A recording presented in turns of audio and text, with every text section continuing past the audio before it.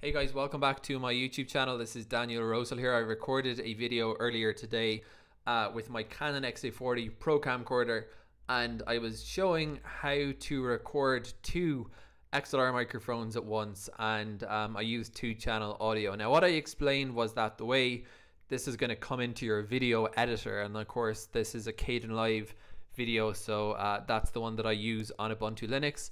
You're going to get one microphone on each channel left and right. Now this isn't just how it works on my particular camcorder. This is a pretty common modern feature or workflow. I don't know what the best word to describe it is. That if you have a dual wireless lav system, a common feature is you'll see, well, you'll be able to, it'll write each microphone of two microphones onto one stereo channel, left and right. And the idea is that when you're in post-production, you can separate that into two files, one for each microphone, and then work accordingly. So you might want to mute someone's mic at a certain point, gain someone's mic, etc. Now the question I had, well, what am I going to do in Kdenlive? So you can see what I have currently here on my editing timeline. This is the file I got from my camera.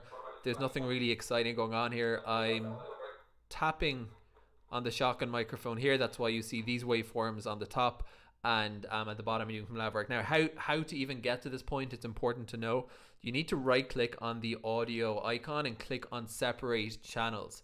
Otherwise this is how it looks by default, one waveform, and you're going to totally miss the fact that you've got two different left and right channels that are not they're different microphones, as you can see here. So that's step number one. Now, I'm going to just explain the workflow using a plugin I've just discovered in Kdenlive, not saying that it's the only workflow, but this does work for me. So let me just explain what I have here. The top channel, that's the one in blue, that is the stereo. Sorry, that is a shotgun microphone, and that's why I did this tapping thing. When I'm tapping on it, you can see those waveforms. So the bottom one is the lavalier microphone. So to avoid confusion, it's really useful that you have this labeling feature. So I'm going to actually go ahead and label this shotgun. And then I'm going to ungroup, and I'm going to copy over just the audio channel into audio channel 2. I'm going to keep it in sync, but I'm going to call this I always call it lavalier. I've been told the correct pronunciation is lavalier, because presumably it's a French word.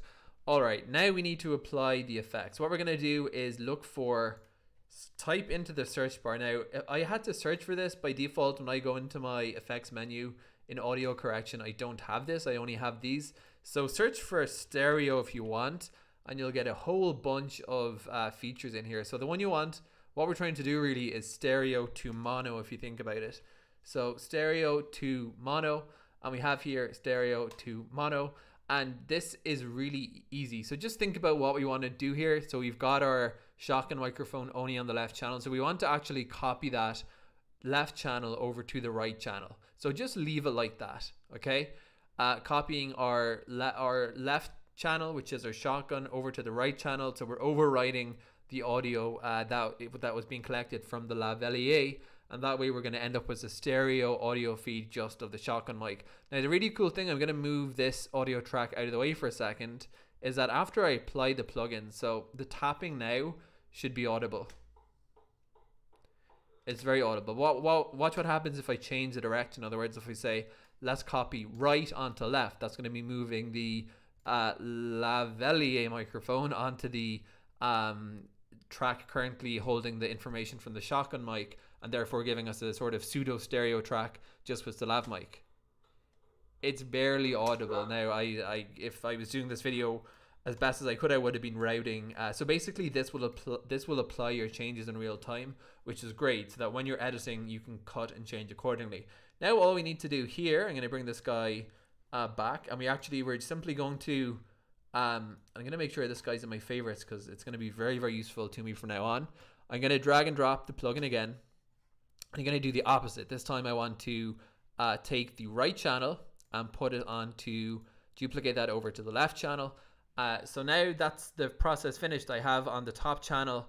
Now it doesn't show up on the waveform, doesn't update, as you may notice, automatically. In other words, now that the plugin's been changed, it should be showing the same waveform For this one, left to right, we should be seeing the left below and vice versa. So that's one, I would say, I guess almost flaw. What you can do is turn off the separate channels feature if you find that less distracting. But if you listen back to it, you can make those changes, and that's just one way of doing it. So if you're working with two microphones in Kdenlive and you're using a dual lav system or whatever kind of microphone system, and its feature is that it writes each microphone onto a separate stereo track, one microphone onto left channel, one microphone onto right channel. You don't need to export into Audacity and convert stereo to mono and re-import, which is a tedious process. You can simply do this by using the stereo to mono plugin and separating each microphone onto its own stereo track that way. The negative I found is that you don't see it in the waveform, but you can just listen with your monitor headphones and edit accordingly. And I think that's pretty much all there is to say about it. So really useful if you're doing multi-mic productions. Hope this was useful. If you want to get more video from me, please feel free to subscribe to this YouTube channel.